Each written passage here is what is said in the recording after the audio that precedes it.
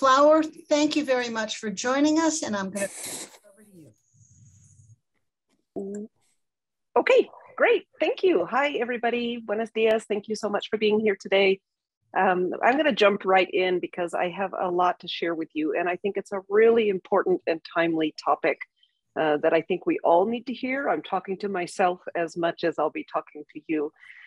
As we have generally done before, my typical practice is to make a deliberate effort to maintain strong eye contact. That is a nonverbal immediacy cue that can reduce the distance that you can also practice if you're teaching by video, whether live or recorded.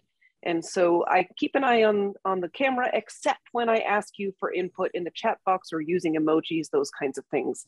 And so when that happens, I will turn my attention off the camera and look at the appropriate window. But as I mentioned just right before we got started, if there's anything that needs attention during the presentation, do maybe Susan or Kathy feel free to unmute and kind of just call that out to me, because I generally miss things that might be happening in the chat box otherwise, although it is an intentional decision. So there's always a method to my madness most of the time anyway. Okay, so let's go ahead and get started. We're here today to talk about wired for connection. And I was reviewing my notes. You know, this is, if I'm not mistaken, this is my 4th appearance here at University of Incarnate Word. And it's such a joy to me to have this opportunity with you, this repeated opportunity. But I noticed again that our first talk, which was in January, was on fostering connections and community. And I was reflecting myself a little bit today about, I think connection is really important to me right now, because I made a whole new talk about it. This has been developed just in the last month or so. And the reason is I think that we are all feeling very disconnected as a result of our pandemic experience. And this is a primary contributor to what we are experiencing in terms of our own fatigue and disengagement, and our students' disengagement and disconnect. There have been multiple stories in the Chronicle of Higher Ed in the last few weeks. There's one out today in the teaching newsletter about how we can overcome student disengagement. Well, I am 100% convinced that what I'm going to share with you today is a key approach to help us collectively overcome our own and help our students overcome their disengagement as well. And really the founding kind of thesis, the main point here is that we really are wired for connection. Our brains are wired for connection. This is how we were made. This is how we were designed. And this lack of this kinds of spontaneous social connections is taking a significant toll on our mental well-being collectively, again, as a society, not just you know, in teaching and learning context. We're seeing reports of increased traffic deaths as one example, because people are driving much more aggressively. I believe as a society, we have lost a lot of civility, and what's missing, the missing piece, is connecting with other people. So that's where we're going to go today. I typically have a little slide that kind of introduces myself, but I'm skipping that today. However, I will share one little piece of information as we were chatting about prior to the session. And the reason I'm sharing this piece of information is because it's really helpful to help our students see us as real people. So I was chatting a few minutes ago about getting ready for a big move to Missouri. I've been in Arizona for my whole entire life in the same professional context for my whole career. So super exciting, but also really overwhelming. And, you know, so now you know a little bit more about me beyond my soon to be dismantled Zoom box. We're going to be packing up here pretty soon. So as I like to do, I have a question for you, and I'll invite you to choose an emoji to answer this question. My question is, what does it feel like when you're part of the group? How does that feel when you feel like you're a part of the group? You can put an emoji, it will show up in your Zoom window. Thank you, I see a thumbs up. You can also put that in the chat box, whichever you like to do. How does it feel when you're part of the group? Yes, I see that little emoji reminds me of hugs. I see some feeling loved emojis, some big smiles. Yeah, it feels good, right? It actually, we experience a dopamine hit, you know, when we have those positive experiences. Yes, I see some love eyes, some okays. Yeah, and thank you also, Dr. Moon, for introducing yourself there. Yes, good. Awesome. So feeling part of the group is a really, really good feeling. Thank you, Evelyn, as well. But let me ask you this. What does it feel like when you aren't? When you don't feel like you're a part of the group, what does that feel like? I see some more love icons, and I'm going to assume that's for the first question, not the second one. What does it feel like when you don't feel part of the group, when you feel excluded? Yeah, Terrence, thank you. Kind of crazy, okay. Sad, mad, yes, Maria, thank you so much. It does make us feel mad. It makes us feel bad. Lots of negative emojis being shared here. It doesn't feel good at all when we feel like we're not part of the group. And this is where we're going to really focus today, is helping our students feel like they are in fact part of our group, that they are welcome at the University of Incarnate Word, that this is their place and we are their people, because this is how we're going to help them. In jargon terms, this is sense of belonging. If you've heard of that phrase, I'll be honest, that phrase doesn't really resonate with me. It feels too jargony to me. So we're going to talk about helping our students know that they're in the right place at the right time, which is a theme that really does pervade my work. But again, to kind of set the stage for where we're going, I really think that we should reflect on the disruption that we have experienced in the last 2 years. If we didn't pause and reflect on this from time to time, we aren't able to engage in healing practices for ourselves and help our students do the same. We have never seen anything like what we've been through in the last 2 years. And we ourselves, our own ability to engage cognitively is unlike anything we've ever experienced before. Trauma and anxiety 100% take a toll on our cognitive capacity. Pandemic brain is really a thing. And I fully believe that we are still dealing with that. It didn't just go away. And as I also mentioned before we got started, I think we're tired. I think we are so tired. I did give this talk. I haven't given it many times, but I gave it once in Missouri. It's my new home state, the Show Me State. And I was just reviewing my slides, as I always do on the plane, just kind of help me kind of refresh and practice and rehearse. And there was a guy sitting across the aisle in one seat behind me, and he saw this. He leaned over and tapped me on the shoulder. He said, "I don't actually know what talk you're giving, but I really like that slide." We are tired. And I think as academics, we don't admit that to ourselves. We don't allow ourselves to recognize that we are fatigued. And I'm basing this sense, my perception of this, on lots of conversations with literally hundreds and thousands of faculty members all across the country, because this is my work that I have the privilege of doing right now. I meet with faculty all the time, and collectively we are exhausted. Burnout was a long time ago. So as we think about how can we come out of this season, this is more of a theoretical, a hypothetical question. What can we do to support both our students and ourselves? We have to put on our own oxygen mask before we can help our students get theirs on. And so I have lots of ideas today. And they're really shaped by an article that I'll tell you about in a minute. The author is, sorry, I'm going to admit to having pandemic brain and moving brain. Let me focus. Okay, we're here. This is Adam Grant, who wrote this article. He's a sort of an organizational psychologist, well known, and he wrote a piece that really got my attention a number of months back. Oops, there he is. This is the article about how we're going to come back out of this pandemic. And he talks about collective effervescence. My slides are a little bit out of order, so forgive me. Collective effervescence, Adam writes in this piece, is the synchrony that we feel, the opportunity to connect with other people and feel synergized, I think I just made that word up, energized by the synergy that we experience with people. Now, I observed this. I was reviewing these slides on the plane to Missouri, and I observed this happen right in the row in front of me. We were 2/3 of the way through the flight, and suddenly there was a married couple, a retired couple, and another woman sitting in that row of 3. And suddenly they realized that she is a loan officer, that single woman is a loan officer at the same bank that the married man worked at for 40 years, literally the same office. And so all of a sudden they were like, wow, I can't believe it. What a small world. And he would say, hey, do you remember Bev? And she would say, yeah, she was always such an awesome dresser. She retired, a few years ago. And he would say, do you remember Paula? And she's like, yeah, she's going to retire. She's still there. And I was like, look, that is collective effervescence. Now, they didn't do that for the whole rest of the flight. It might've been a little bit annoying, but they had a few minutes where they were just literally buzzing. You could almost see it right in the air around them. And that is exactly what we are missing. And that is what we need to recapture. Grant writes about the fact that in communities that are geared to pursuing happiness socially, that we experience more well-being, again, mental and emotional well-being. as opposed to communities like the mainstream United States. I don't say we all do this, but in America, there's definitely a sense of pursuing happiness individually.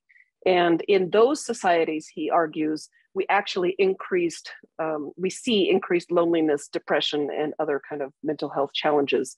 So let's look today at how we can pursue happiness socially in our professional lives. I'll encourage you to think about how you can apply these concepts in your personal lives as well. And what Grant explains is that the way we do this is by connecting with people, by caring about people and contributing, making a meaningful contribution. And really what this has led me to conclude, as has been recently coined by the author Susan Rock, is that we are not brains on sticks. She has this phrase relating to our students, that they are not brains on sticks. They are whole people. They need to be attended to holistically. And I've taken her concept and extended it just a little bit. Neither are we. We're not brains on sticks either. We are whole people. And I would argue that we're kind of hurting. We're kind of hurting. And we need to attend to our well-being so that we can help our students. Now, as usual, I like to highlight the work of the scholars who I am drawing on here. So Harriet Schwartz is the author of a book called Connected Teaching. In April 2020, she wrote a blog that was right after the pivot online. She wrote a blog post about authentic teaching in an online, authentic connecting in an online world. And this phrase has resonated with me ever since. She wrote, what our students want to know. In her piece, it was about online teaching and learning, but this is relevant for our in-person classes too. She said, here's what our students want to know.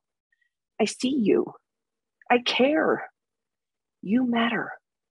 Students frequently say they just feel like a number, even in classes that aren't giant. The system, the university, they feel like a number, not like a person.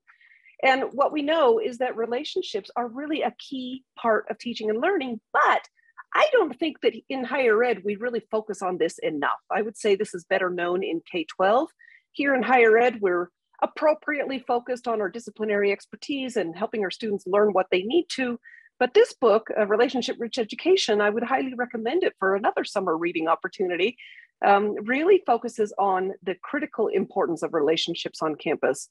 I'm going to focus today on what happens in our classes, but they also write about even relationships with advisors, of course, with financial aid folks, even with the groundskeepers and the people who are getting your coffee for you. Relationships are the key defining element of success. I'm also drawing on the work of Lisa Nunn, author of College Belonging. She cites abundant research that shows that feeling a sense of belonging predicts academic achievement and success.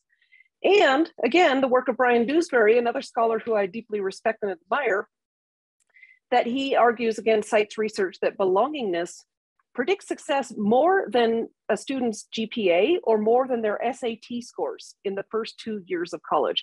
If they feel like they belong on campus, if they feel like this is their place and we are their people, they are more likely to be successful in earning their degree. But he also talks about how students might feel like they don't belong.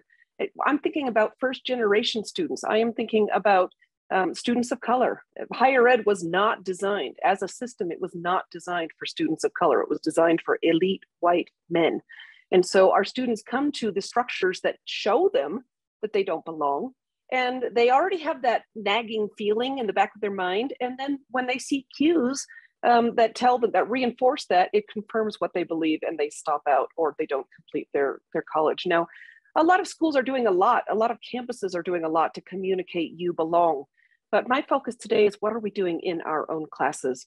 And I was actually in Texas last week. I was in San Antonio at UTSA. And what a beautiful green place. That was a good reminder to me that not all of Texas looks like the desert. And my Lyft driver, his name is Alejandro. I'm going to tell you something that he shared with me. And I asked him, I said, can I tell you your story? And he said, yes. So he was very chatty. Some Lyft drivers are not. Alejandro was telling me that this is all he does. This is his full-time gig, is to drive for Lyft, and he loves it, but sometimes he works 7 days a week or sometimes 10 hours a day, depending on what he's saving up for or needing to pay for. And he asked me what I do. So I told him I was at UTSA working with faculty and helping them figure out how we can better support our students. And it was really kind of a heartbreaking story because he is from Mexico. He has a strong accent. There is research to show that when people are speaking a second language with a strong accent, that perceptions of their intelligence go down. He was a very, very smart guy, very insightful, very perceptive. And he said, I remember when I was in college and I would go to class and my professor would be like this. Don't you get it? And he stopped. He dropped. Now he's a very, very intelligent, resourceful man driving Lyft for a living. And I said, this is why I do what I do. And he said, good, keep doing it. So I really think it's important to help our students know that they belong. And we're going to talk about a few different ways that we can do that today, because connectedness 100% boosts learning. It's not just about social interactions and isn't that nice and warm and fuzzy? No, again, feeling connected promotes academic achievement and learning and allows our students to relax and engage cognitively. Remember at the beginning, I asked you a question. What does it feel like when you feel like you're part of the group and you're in the right place? What does it feel like when you don't? We know that when we feel like we don't belong, we experience anxiety, feelings of being threatened, fear, and all of those negative emotions shut down learning. They hinder our ability to learn. So if we actively work to help our students do feel like they're part of the group, that they're welcome, that they're included, that they're valued in our classes, it's going to relax everything. They will be in an alert state of mind and ready to engage cognitively. It will help them process and learn. So today we're going to look at strategies to promote both social belonging, where I feel like this is my campus, this is, as a person, I feel like I'm in the right place. But we're also going to focus today on strategies that promote academic belonging, so that if I am Alejandro and I am in your class and I feel like maybe I'm not cut out for college, then I drop, right? So we're going to talk about ways that we can help our Alejandros know that they are in the right place and they can do this. So, with the appropriate effort and work, we don't reduce our rigor, but we do communicate to our students that it's hard work, but they can do it and they belong here. They are cut out for college. We're also going to focus first, though, on how we can support our own well-being. Because as I said a minute ago, we cannot support our students if we ourselves are feeling drained and exhausted, and we are.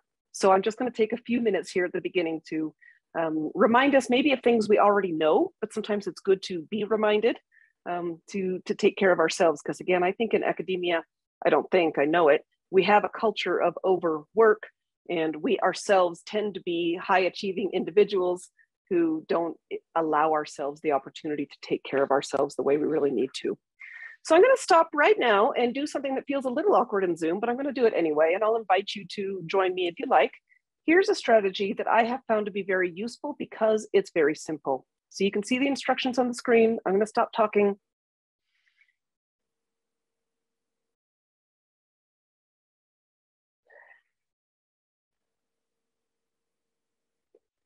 I find that in the craziness of the day-to-day, that if I can remember to do this 3 times, 5 times, it really helps me reset, refocus, and come back to the task with a clearer mind. So I would encourage you to think about ways that you can take care of yourselves. And I'm going to ask you right now, if you would like to share in the chat box, because I am always learning from you. And if you want to type in Spanish, Evelyn has agreed to transcribe your comments in English so that I can read them. What is something that you've been doing, maybe you want to start doing, to support your own well-being? Something that you used to do and you want to resume? Yoga, yes, absolutely. Quality sleep, ooh, that's a good one, love it. Exercise. Gardening, hands in the dirt, ooh, I love it. Play the violin. I'm gonna look for the translations of the Spanish. I should probably just have Google Translate open. I'm sorry, honestly, I feel a little regretful that I don't speak Spanish, so thank you for putting up with me. To eat well, to take power naps, the front porch swing with a cigar, ooh, I love it. Walking, positivity at the very beginning of the day, lifting weights, yay, practicing Spanish on Duolingo. That's something that I can do too, thank you. Hiking the Arizona mountains, very good. Okay, so Evelyn is going to translate a few things. Walking outside, good. Playing piano. These are all good things. You know what I have rediscovered is jigsaw puzzles. because I find that I want to do something with my hands. And so really after a webinar like this, it is very tiring for me. So I will take a 15 or 20-minute break and I will do something not with a screen and not with my brain. Jigsaw puzzles are a way that I can do that. And another thing I've rediscovered and am enjoying is playing solitaire with a pack of physical cards. I am so tired of screens and devices, and something kind of more manual I have found to be very helpful. Listening to fountains, walking, a glass of plain water, even brief exercise, meditation, and sleep, bare feet on the ground. Yes, minus the pests. Good. Weaving, wonderful. Thank you. So I just wanted to invite us to take a minute to remind ourselves of the value and the importance of these things. Walking, maybe riding your horse, talking with family and friends, again, because that's connecting. Wordle is providing some benefits for ourselves. I really don't think that we give ourselves permission to do enough of these things. I was literally talking with my husband this morning. As I mentioned before, we're getting ready to go to Missouri. We've never lived in a state with green rolling lawns because Arizona, that's hard to do. And he was saying he's going to be retired, which is awesome for him. He was saying, should I get a rider mower, like a ride-on mower, and mow the lawn myself, or should we get a lawn service? He's got terrible allergies to grass. And he was like, you know what? I don't like mowing the lawn. I'm going to get a service. And so that's what I mean. I don't think we give ourselves permission to recognize what brings us joy and what doesn't, and take more time doing the things that we enjoy doing. So I have a couple of other very sort of practical teaching oriented recommendations to share with you on this topic. So let's go forward. Really important to both define and protect our boundaries. I'm thinking specifically with our students, but of course this applies in other contexts. Our students, and we all are as a society, are pretty accustomed to instant gratification, where we get an auto chatbot response to a quick question. We're very used to a quick response, and our students are too. But they need to respect our humanity. I would argue we need to respect our humanity. So I would encourage you in your syllabus and in messaging throughout the semester, tell your students, I'm not online on Sundays. That is for my family. My eyes need a break from the screen. Okay, that's what I tell my students. And then I go out and I pull weeds, which I find oddly therapeutic, right? So communicate to your students, and then really do your best. This is a journey. It doesn't mean that we do this perfectly all the time. Sometimes I am grading on a Sunday, but really do your best to protect those boundaries that you experience or that you set. And a big part of that too is to communicate your availability to your students. For the first time ever this spring, I have just now started sharing my own personal cell phone number with my students. I had a lot of trips this spring, partly with a job search, partly with travel and in-person events resuming. And I went ahead, I'm teaching an online class right now. And I told them, hey, I'm going to be in and out of email contact, but if you really need something urgently, just shoot me a quick text. Now that was a decision that I made, and it hasn't been, it hasn't gone bad. I actually haven't heard from any of my students on my cell phone, but it's really a good idea to communicate what's happening so that your students recognize that you're a person too, because that really is a key thing. A couple of weeks ago, one of my daughters, I have 3 daughters, if you don't remember that from previous introductions and my getting to know you slide. One of my daughters had a really big challenge with her chronic illness. We were right on the brink of going to the emergency room at 2 o'clock in the morning. It was an episode that lasted for a few days, and it really just threw off my groove. I just got behind on everything because it was draining and it required my full attention, and it was demanding and it was exhausting. And I just sent my online students an announcement saying, hey, I'm a little behind on your grading. I am really sorry. This is what's happening. Now, I have been teaching long enough and I'm a very open person, so I felt comfortable. I didn't go into details, just like I didn't with you here, because they're not important. What's important is telling your students if you are unexpectedly unavailable, or keeping them in the loop. If you're a little behind on grading, but I have a plan, I'll be caught up by next week. Any of that kind of communication, and then you decide how much you want to share or not. There's been other times that I've been much more sort of closed about what I share my students, but I do communicate when I'm available, if I'm behind, when I'm going to get back up to speed and such. And doing this is a wellness strategy, because then it gives you permission to set aside the grading and to go out for that walk, and to sit on the porch with your cigar, and to go for that horseback ride, and to do your yoga, and to get out into the garden. When you define your boundaries and then communicate to your students, it gives you that permission that we're all kind of looking for. Now, I have two more radical suggestions to share with you on this topic, and then we're going to move forward. First of all, I had to read a book to learn how to rest. It's a great book. I highly recommend it. And I fully appreciate the irony that I had to read a book to learn how to rest. But I literally did not know how. And again, I didn't give myself permission. So in this book, Sujung Kim Pang argues that we are more productive, cognitively speaking, and we are more creative when we allow our brains to rest. So please give yourselves permission to do that yoga. That's exactly the kind of thing that he's talking about. He cites all kinds of historical examples of highly prolific people like Charles Dickens and Charles Darwin, for two examples, who only worked for 2-3 hours a day. And then they spent the whole rest of the day out on walks or playing tennis or painting or playing a musical instrument. So really encouraging us to remember that we can actually be more productive if we carve out and define time to rest. And you may be thinking, okay, well, that's all well and good, but how am I going to do this? I'll share one other crazy recommendation with you, and that is to subtract. Let's think about what we can take away from our lives. This book is based on research that shows that as a species, we are very additive. If there's a problem to be solved, we want to keep on adding things onto it. But this research shows, even with something as simple as a Lego problem, the Legos, that when the researchers coach participants to try taking away some Legos, that they're actually come up with simpler and more elegant solutions.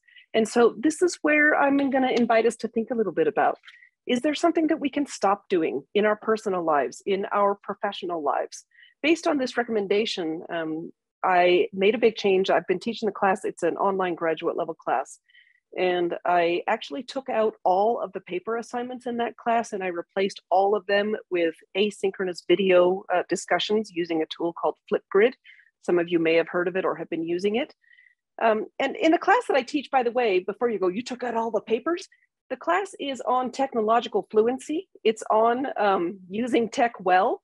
And I was like, I don't think that writing a 5-page paper is necessary to show me that you're developing technological fluency.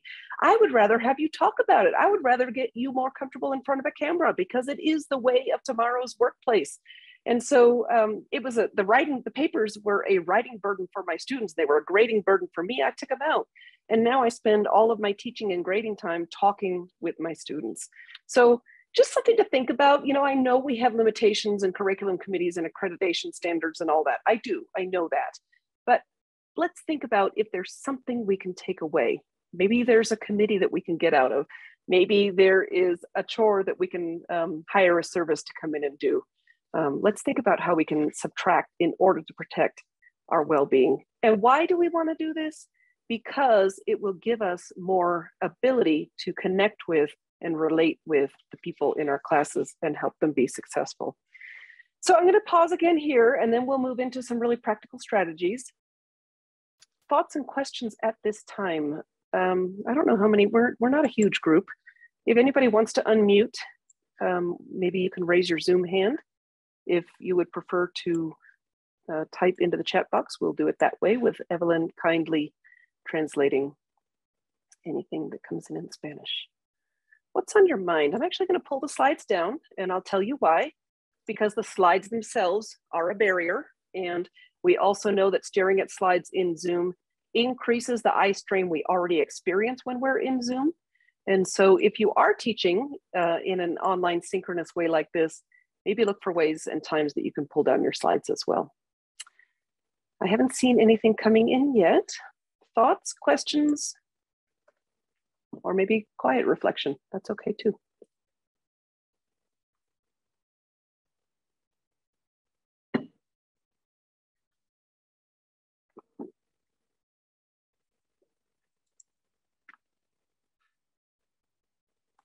I'll give this just a minute in case anything's coming in the chat box, but then we'll go ahead and resume if maybe our brain. If you don't mind, Flower, I thought I'd say something. Yes.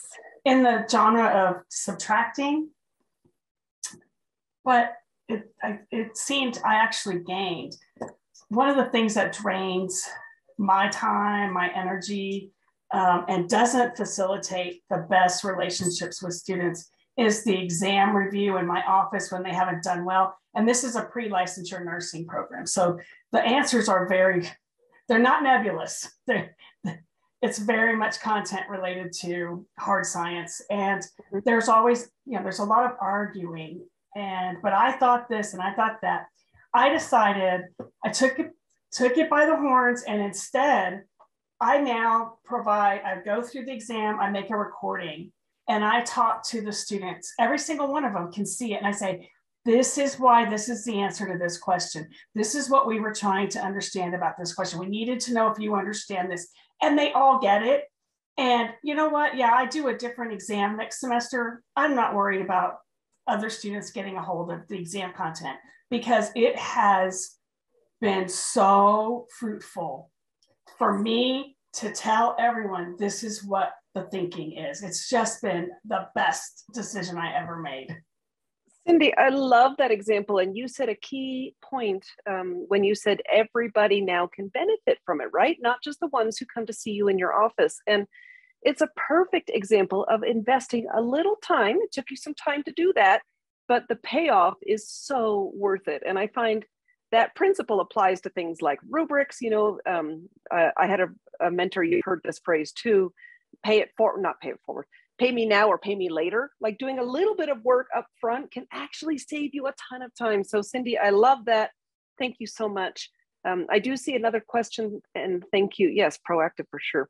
Thank you to Evelyn for translating that for me. I will bring the slides back up and give you an opportunity to make a note of these book titles if you would like to. And I will also tell you that I listened to both of these on audiobook. That's how I be productive. And I listen to them after I drop off my daughters at school and drive back home, or if I'm running errands. This is a solution that buys me a little bit more time. So the first one is called Rest.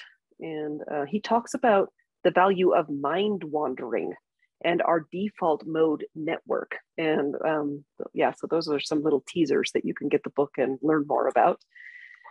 And this one is called Subtract.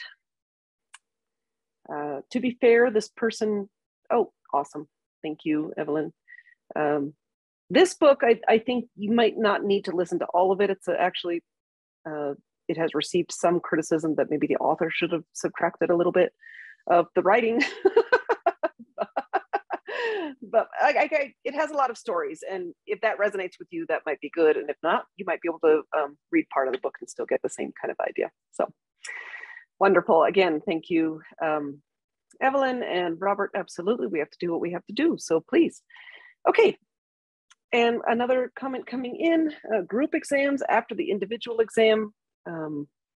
Yes, I love this suggestion that students can get the correct exam, and then that reduces the number who need an exam review afterward. Absolutely. You might have heard these called pyramid exams, or basically an individual effort and then a collective effort as well. So awesome. And I actually do know gracias. Thank you so much, Evelyn.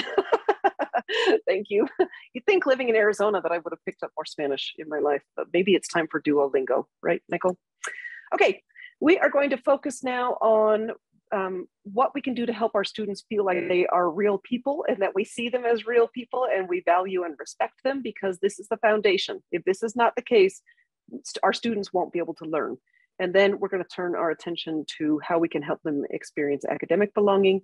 And we will have a little bit of time for questions and conversation at the end as well. So please do be thinking about your questions, but also please follow Cindy's awesome example. And also, I don't want to mispronounce your name, I'm sorry, last name Coker, Adiola. I'm not sure if I'm saying that correctly. Close, okay. Adiola, yes, you're close. Adiola, thank you so much. Please follow these great examples. Hi, so nice to see you. Follow these great examples and share with your colleagues here changes that you have made that are supporting your own well-being when it comes to your classes, because that is the benefit, that is the collective effervescence that we are experiencing right here in this moment, is the opportunity to learn from all of you. So when it comes time to questions and conversation, please take me up on my invitation to either unmute or type into the chat box and share some of the things that are supporting your own well-being and your students too.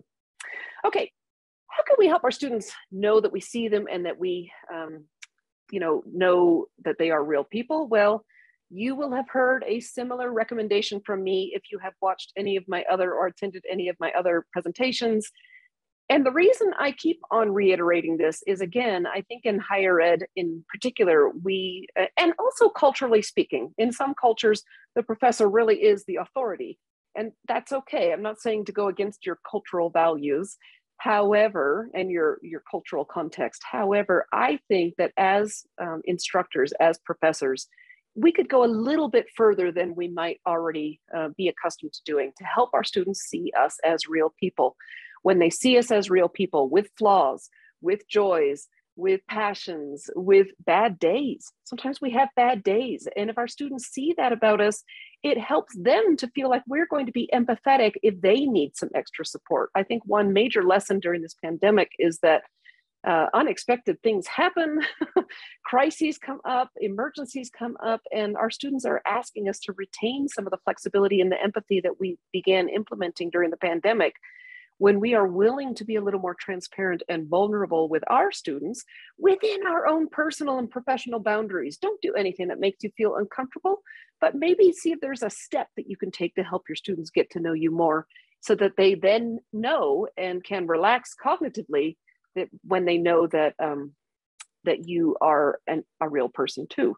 I'm not sure if my mouse was being really annoying right then. Sorry, I was trying to move a window so that I could see all of your faces. And also, if you don't have your camera on, that's okay. It's all right. I get it.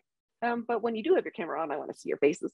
So helping your students get to know you, there are so many ways that you can do this. If you have been in my other presentations, you probably saw my slide that has pictures of my family. I talk about them a little bit.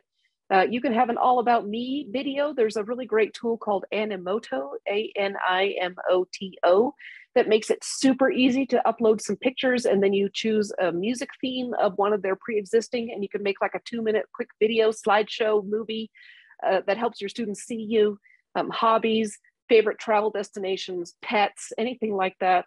And then you'll also notice, in terms of my own personal style and my comfort level, I talk to you pretty openly about stuff that's happening in my life. Like I'm about to move across the country with 3 teenagers and 2 cats. And so being willing to share details about your life within that comfort zone is just an important way to help your students feel that they are in the right place and that they're your people, right? We need to show our students that they're our people. And so being a little bit real with them, don't do anything that feels weird or unsafe, but being real with them is an important thing to remind ourselves to do. But equally important is to make a little effort to get to know our students. Now, I know this can be challenging, especially if we're teaching large enrollment classes or if we're burdened with our own professional responsibilities. But this is a really important way to advance equity. One of the talks that I gave was on advancing equity and inclusion in our classes. And one of the most important strategies that is recommended by experts in this area is to overcome or mitigate biases, implicit biases, by seeing the people in front of us as individuals and not by relying on unintended or even unconscious assumptions that we might be making when we look at students. So taking a little bit of an effort to get to know who is in front of us really does make a difference and helps our students feel seen. Remember Harriet Schwartz's quote, "I see you." Our students want to feel seen. A few different ways that you can do this. I really love the idea of a supportive survey. And I call it that because you can send this out in Canvas, for example. It can be just kind of a quick survey or ungraded quiz type of a thing. Do it at the beginning of the semester. Ask your students maybe some academic things. What's your major? What are your career aspirations? Where are you in your program? When do you think you'll graduate? You can ask them some of those things. That's good. But then you can add some values affirmation into the survey as well. And you can communicate to your students, actually, they'll be communicating to themselves that they are cut out for this. So you can tell them, you can ask them, what is one accomplishment that you're really proud of? And when students articulate that about themselves, it helps them to gain the confidence that they can do this. You can ask them, what are some of your strengths? Again, it helps the students kind of affirm to themselves that it's important. Now, this is one way that you can do this. If you teach a larger enrollment class, I recommend that you take a sampling of the surveys. You don't have to read every single one of them, but take a random sampling of the surveys and get to know kind of a little bit about the group. And then if a student is going to come and see you for an exam review or another opportunity, a meeting, you could actually pull up that student. You could even do it right there while they're with you, even in Zoom, for example, sharing screens, and you can kind of talk through or preview what that individual student shared about themselves. So I really love this idea of supportive surveys. Of course, small talk before and after class, of course, chatting in the hallway or on the pedway on campus, of course, visiting small groups and chatting with people, you know, your students, whether it's breakout groups or going around the room and talking with them. Anything that we can do to extend belonging to our students is really going to help them engage cognitively.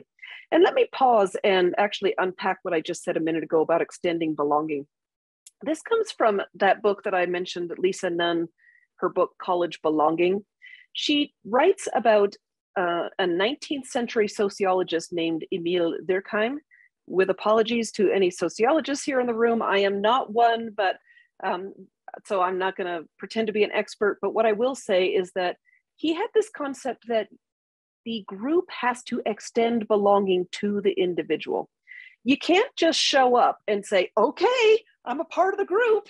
That the group has to extend that belonging. And this is what I'm talking about. How are we doing this in our classes? How are we extending belonging to our students so that they know that they are part of the group? And I was kind of joking, I think before we got started, that I do feel part of the group now at UIW, that I've been with you a few times, and I love that. It's such a joy and a privilege, because most of my work is dropping into, you know, a bunch of faculty, a collective, sorry, a pandemic brain, moving brain. Most of my work is to be with a group of faculty for an hour and then I leave. This is actually what caused me to seek another campus-based role, is that I love the opportunity to have those longer term relationships. But I feel that you have extended belonging to me. I feel pretty comfortable with you, which is why I'm being a little more authentic and being a little more real with you than when I'm very professional. So think about ways of making time. That's the real thing. Make time to get to know your students a little bit in order to help them connect with you and engage academically as well. So here's one example that I tried recently, and I love it so much. I will always do this from now on. I got this strategy from Tom Saleska at Concordia University, Wisconsin.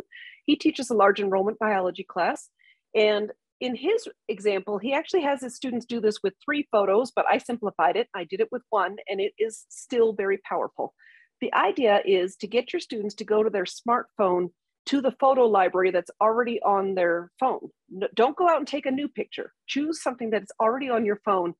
Paste that photo into a Word doc or a Google assignment. It could be any format.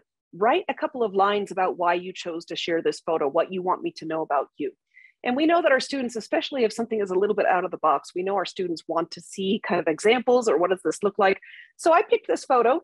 This is my family. I have 3 daughters. It cheers me up that they're all wearing black, because I literally wear black every single day. And that day they were all in black.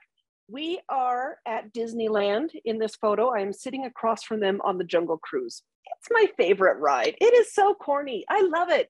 You know what? We're going next week. My oldest daughter, she's actually in the middle there. So this is, from a few years ago. But my oldest daughter in the middle, she turns 18 next week. And for her 18th birthday, she wants to go to Disneyland. So we are going next week. But I just told my students, I wrote a few lines like, here's my family. Here's what we like to do when we're having fun. And I was blown away by what they chose to share with me. I never anticipated this. I implemented this assignment. It was an assignment worth points in the first week of my online class. The one that I teach at Estrella Mountain Community College, which is a Hispanic serving school. And most of my students are Latinx or Black or multiracial, biracial, some format. These students revealed their cultural values to me through what they chose to share with me.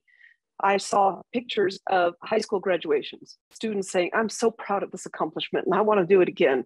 I saw pictures of students with the youth that they volunteer with in their local community organizations, the youth that they are mentoring, lots of Black and brown kids that they are surrounded by doing good work.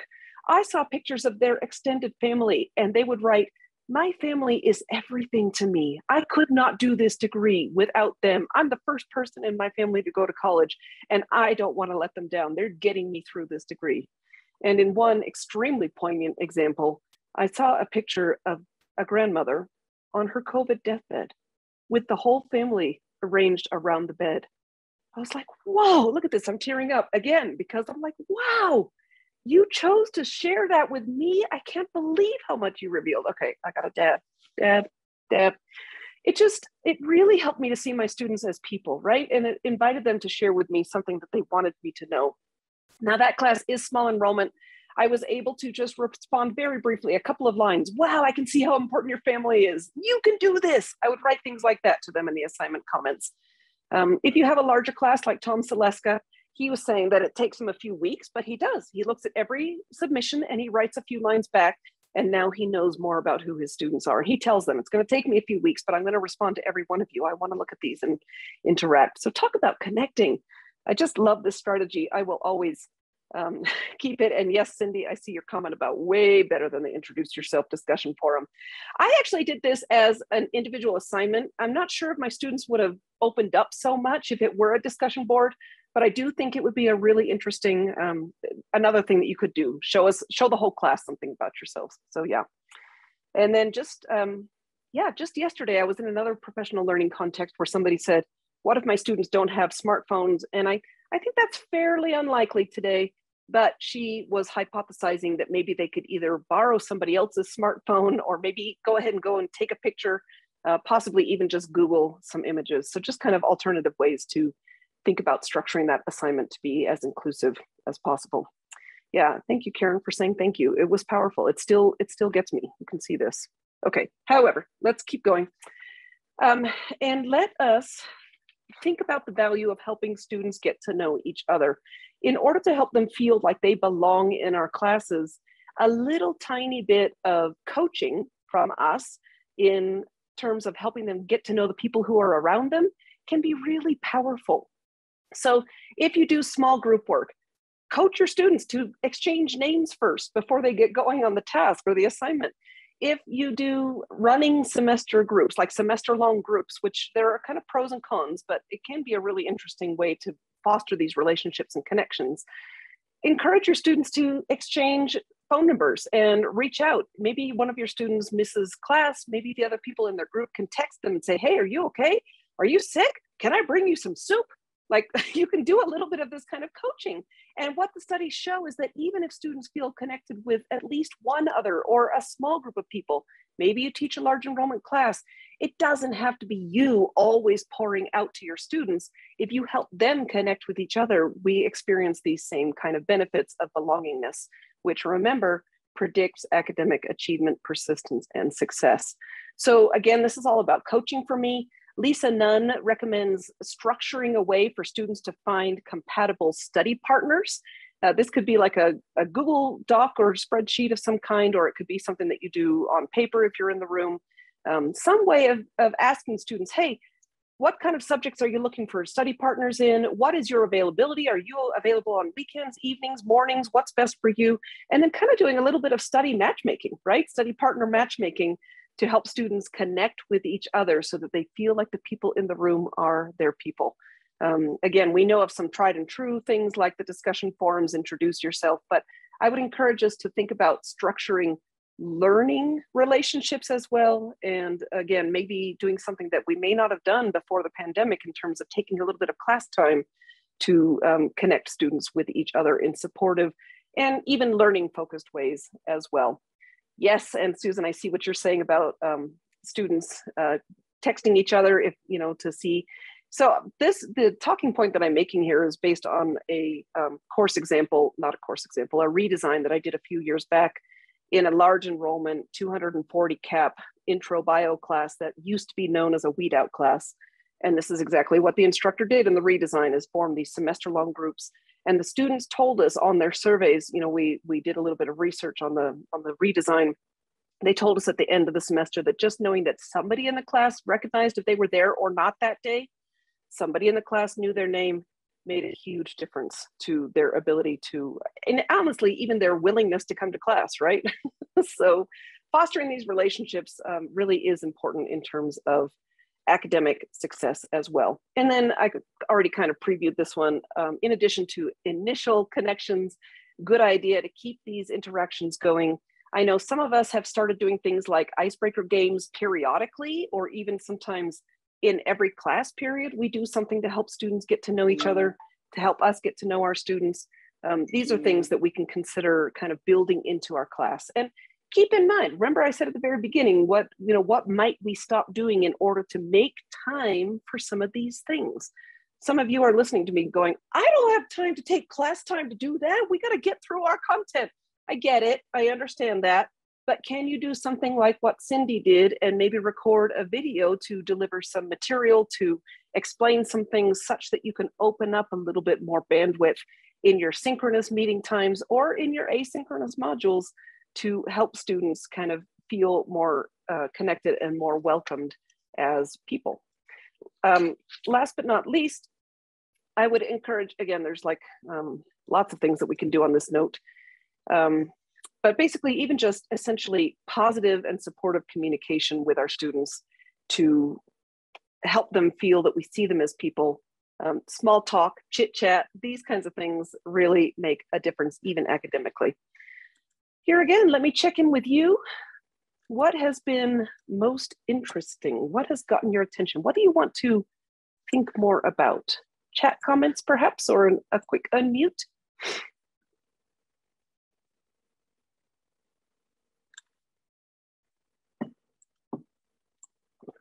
Evelyn, thank you so much for providing links to the books.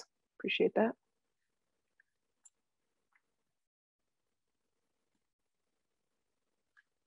What has been most interesting?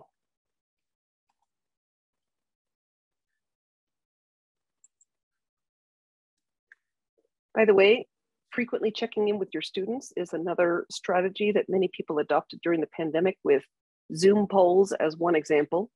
And our students are asking us to keep that practice. Check in with us, see how we're doing.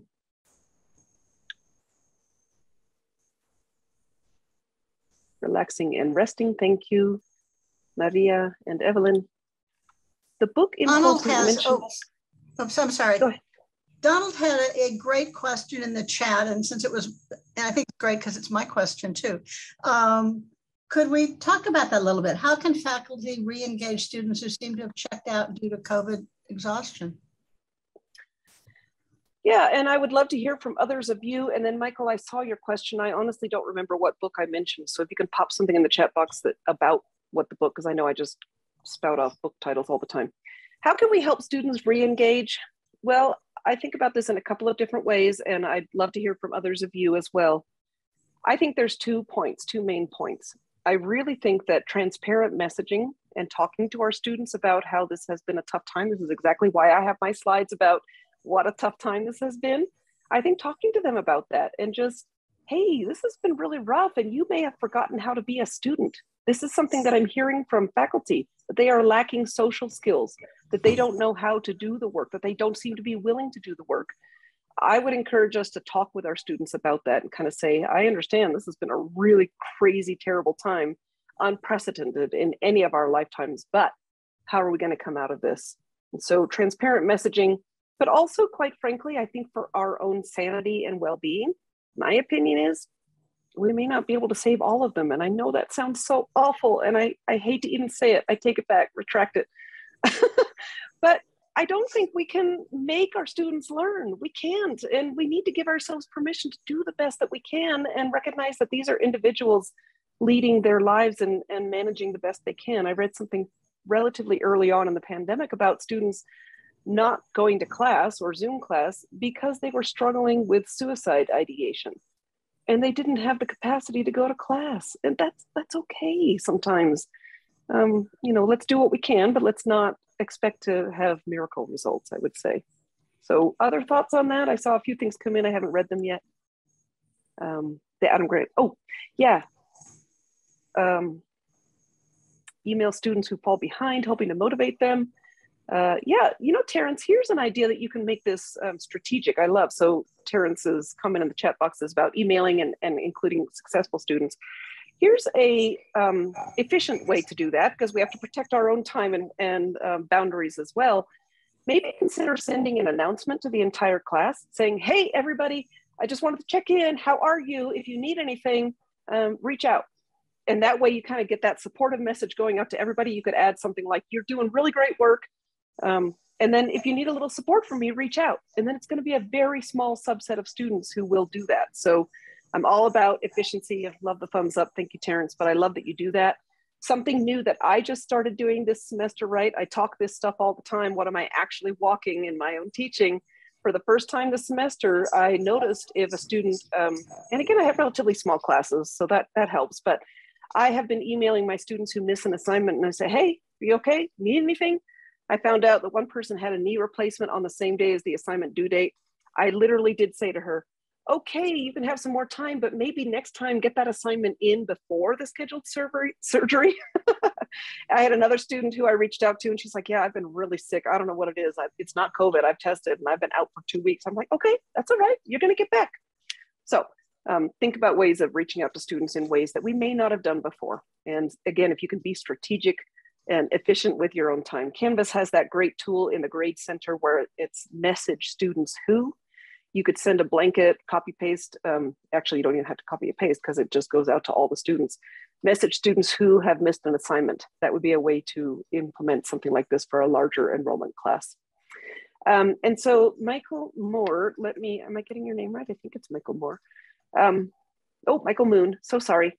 Because names are really important. We want to be careful to try to get names right. We really do. It wasn't a book that I mentioned, although I really do like Adam Grant's work, and I see the, yes, thank you, Susan, that's exactly it. It was an article. There's a specific kind of joy we've been missing. Read it. It's really some interesting food for thought. So, okay, let's come back into the slides because we also want to talk about what things we can do that are more academic in nature. But before we do, I will call out Terrence's great recommendation here to record responses to discussions, feedback in the gradebook and announcements in Canvas Studio. And again, I'm a big fan of one-to-many communication as opposed to a whole bunch of one-to-one communication. So Cindy's example is a way of doing that. Recording general feedback to the class. Okay, everybody, here's some good pointers for, on this last assignment. Here's some things you did good, and here's some things we want to improve. And ask your favorite instructional designer for help. 100%, absolutely. Okay, let's come back in. I don't want to run out of time. We're going to talk about how we can promote academic belonging. And again, I am thinking of my friend Alejandro, who received the message that he was not cut out for college. And I don't believe that is true. I believe that he absolutely could have been successful if supported in different kinds of ways. So that's what we're going through here. The first one is about normalizing academic challenge.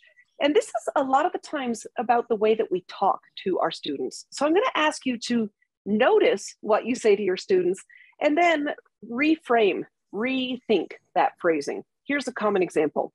I know you did this in high school, but I know this is a review, but, well, do you? Do you know that every person in your class had the opportunity to learn that material when in some previous class? We know that many schools are underfunded. We know that there are opportunity gaps. We don't know if our students had the opportunity to really master that concept. So instead of saying, I know this is a review, why don't we just change our phrasing to say, you may have already seen this, but just to make sure we're all on the same page, let's just review this material, right? Just a different way of kind of talking to our students so that they don't feel dumb if they don't know it, right? Maybe they didn't have that opportunity, and now the previous way of talking makes people feel dumb, quite frankly, and feel like they can't cut college. Another way to do this is just to talk about things like, this is hard, right? Use phrasing like this. This is hard, but I know if you put the work in, you can get this. It's just about coaching. It's about wording that we use to our students. It's about, this is going to take effort, but it is worth it because you are capable of doing this work. So thinking about ways of normalizing the academic challenge, talking about how it can be challenging for everybody, even yourself. I'm going to get to that in just a minute. But let's also normalize academic supports. So tutoring services, academic success services, study groups, your own office hours, or as some people are beginning to call them, student hours, because first generation students may not know what office hours are. Students are telling us that they see office hours and they think, oh, that's the time when you're in your office working, I better not interrupt you. So maybe consider student hours, or just explaining, if you want to stick with office hours, talk to your students about what those are. This is kind of what I mean about normalizing academic supports. Have your students, have a representative from the tutoring service come into your class and talk to your students so they won't feel quite so weird walking into the tutoring. I made this point to some faculty in California a few weeks ago, and one person there put in the chat box that she tells her students that A students go to tutoring. Students who get A's go to tutoring. This is the kind of normalizing I'm talking about. Maybe schedule your office or student hours right before or right after class so that it's really easy for your students to go. Maybe walk back to your office with you. Thank you, Adiola. Really good to see you. Thanks for being here. But just, again, trying to make it more normal that it's okay to take advantage of the support structures that are already in place. Again, message or coach to your students that why don't you form a study group? It will really help you in this class. Students who have been successful in this class in the past, the ones who did the best, went to tutoring, did study groups, those kind of things. That's what I'm talking about in terms of normalizing the supports.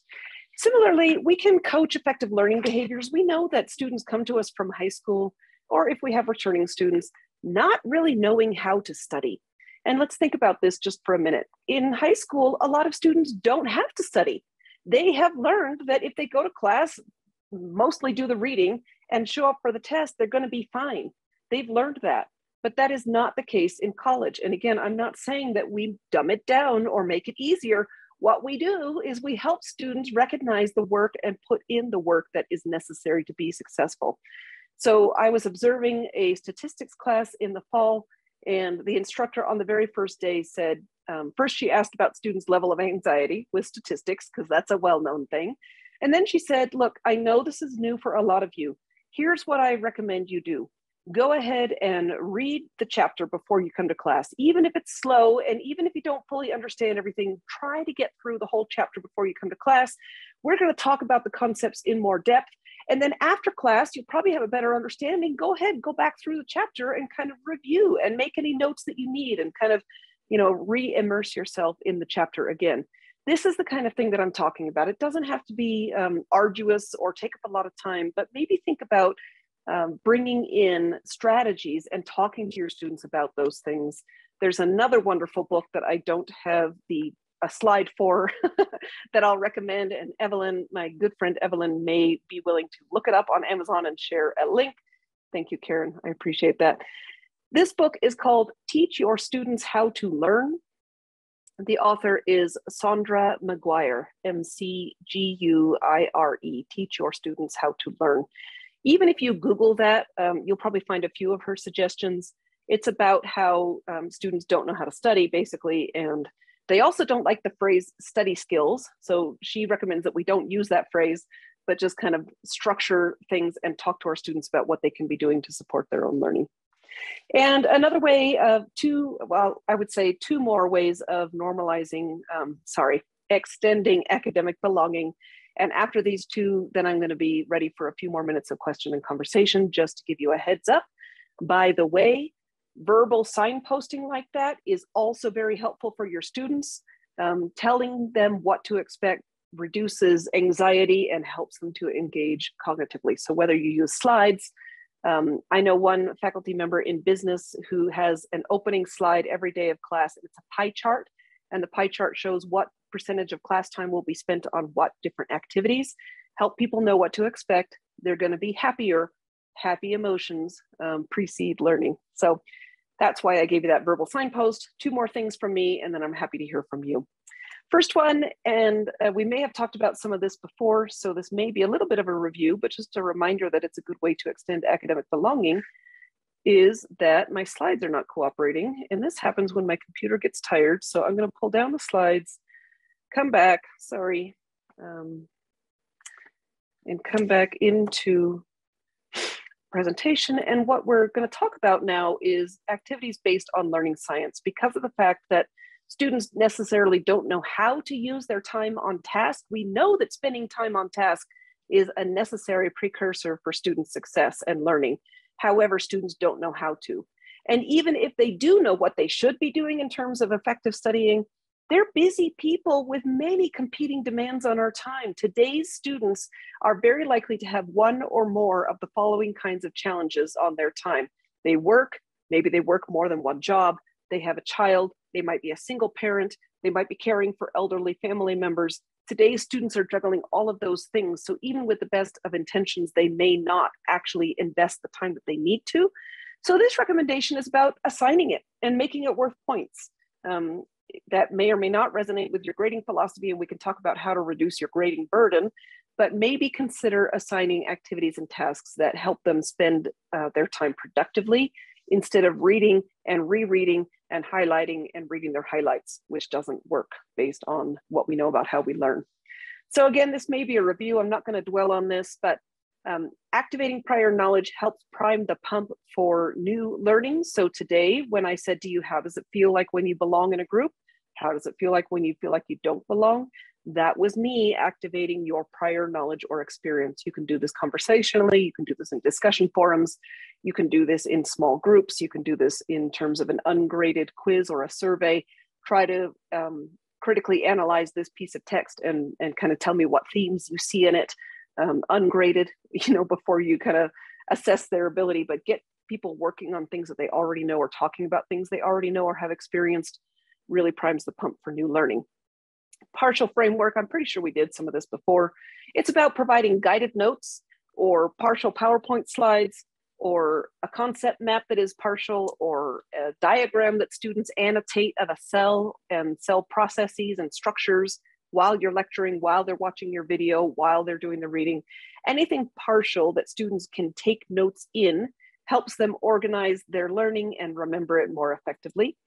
Structure retrieval practice is about frequent quizzing. There's something called the testing effect that when we test our students, it helps them to remember that information better, which is good for long-term learning and memory. Students, like for example, my one daughter who is going to be 18 next week, she's the nerdiest student you ever met, and she loves flashcards. She makes them for herself. She has really accomplished a lot with her flashcards. Not all students are like that. So structure these quizzes. I heard of one great example in the fall where a faculty member has a 5-point quiz that's due in Canvas by midnight on every day that class meets. So if class meets Monday, Wednesday, Friday, he has a 5-point quiz that's due by midnight of Monday and Wednesday and Friday. He doesn't care if students contact each other and compare notes and answer. It's still just a way of reviewing the information. So I love that kind of post-class quiz idea as well. And then that was not where I wanted to go. I think maybe that is, sorry, I'm sitting here looking at my notes. See, I have notes, which I'm making a point to show you because helping our students see that we need our own aids and things is another way of helping them to see us as real people. So I thought I had one more recommendation here, but this is the kind of thing where we can create these activities that might be worth points. It might be just, I heard, this is a fascinating phrase. I heard an expert on game-based learning call this experience points. So maybe you don't want to be grading all these concept maps or such, but if students turn them in, they get points just for, you can take a quick skim, a quick peek and see if it looks like they made a good faith effort. And then they get experience points, which if I understand correctly in video games, strengthens the character, gives new powers or abilities. I don't know, I'm not a gamer, sorry. But right, you get the idea here. So it doesn't have to involve a lot of grading. It can be kind of a, you get credit for doing it kind of activities. Here's my last recommendation, and this is crazy. Hear me out just for a minute. Our students learn so much when we are willing to be open with them about things that haven't gone well for us and how we bounced back from them. Failure is inevitable, setbacks are inevitable, but what matters is how we come back, how we bounce back, what happened. So selectively, right? You're not going to tell them everything that's ever gone wrong in your life, but with an academic focus, perhaps, share some examples of things that haven't gone well for you before. There's a well-known activity called CV of failure. CV of failure, if you Google that, you'll find some really funny examples. Jobs I did not get. Research grants I lost, schools that rejected my application. You know, just some funny things that kind of help students see that it's okay if it's not. Thank you, Cindy, so much. Good to see you. It's okay if it's not perfect in the first place. It doesn't mean they have to drop out of college, right? That we can overcome these things. So love this idea of sharing selected failures to help your students see that effort is required, setbacks are okay, we can work through it. And again, I'm just going to end by reminding us that it really is about the people in our classes. This is how we're going to renew ourselves and refill our teaching cup, is by making time to be with our students a little bit more, extend that belongingness, form those connections, experience that collective effervescence. It's going to re-energize both us and our students. In addition to the messaging that we're going to talk to our students about, I know you're tired, these strategies are going to help to re-energize your students and get them back in the game. So I always like to end with a thought-provoking question. Is there something that we've talked about here today that you want to start doing, that you're thinking about doing, or is there something you're going to stop? So something you're going to stop to make more time for these things. You can answer that if you would like to in the chat box, or just think about it. We only have about 5 minutes left. Sorry, well, we had some good conversation already, but what else? What's on your mind? What questions, thoughts, strategies that are helping you?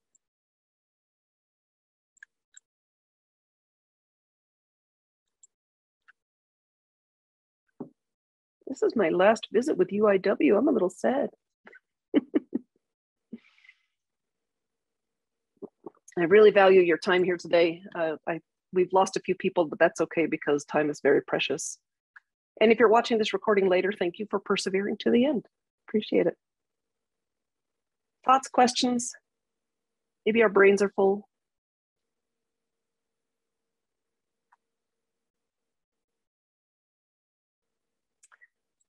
Michael says you stopped staying late to meet with students. You limit meetings to 30 minutes.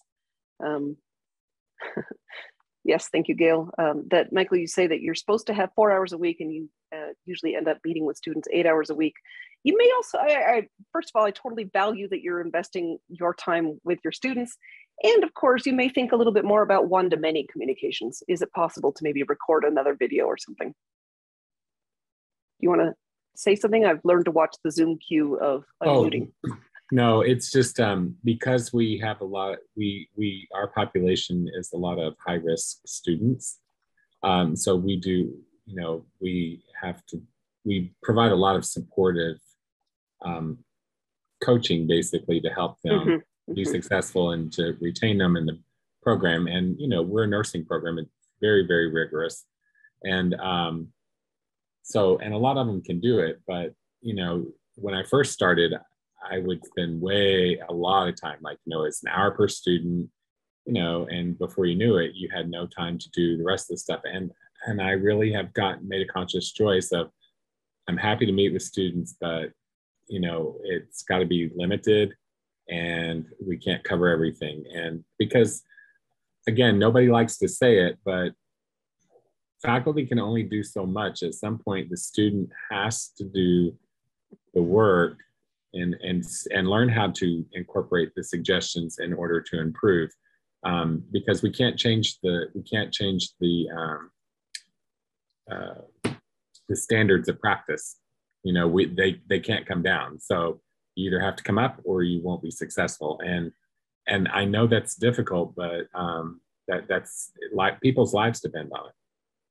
No, So. You are making a really important point. Thank you for talking to us. You are defining and protecting your boundaries. Well done. And I'm also thinking a little bit about a program that I have seen at my local university where maybe a lot of students set out to be nurses because they want to help people, and maybe nursing really isn't right for them. So this program that I'm thinking of basically was an intervention to work with students on other helping professions. Is there something else that doesn't require so much science, for example, so much biology? What else might scratch that professional and personal itch in terms of, if this doesn't work out for you, maybe we can mentor our students, guide them. Maybe as an institution, even we could have a program that sort of says, okay, this isn't working out very well for you, But you're making a good point. You can't lower the standards. Right. And I will say, one of the things I've never said to a student, and I won't say to a student, is you should never be a nurse. I won't say that. But what I say is, if you want to be a nurse, this is what you've got to be able to do. So it's your choice. You're smart enough to be here because you got into the program. So I always acknowledge that.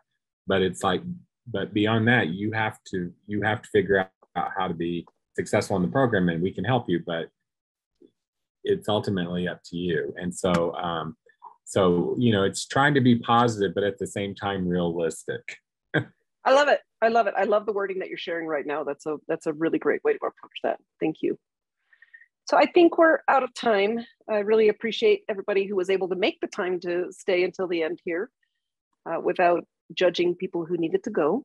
And I just want to thank you again for having me and for engaging with me, and wish you all the best. I wish you a restorative and refreshing and restful summer. Flower, thank you very much. It was a wonderful session. Thank you. Everybody take care. Thank you. Bye.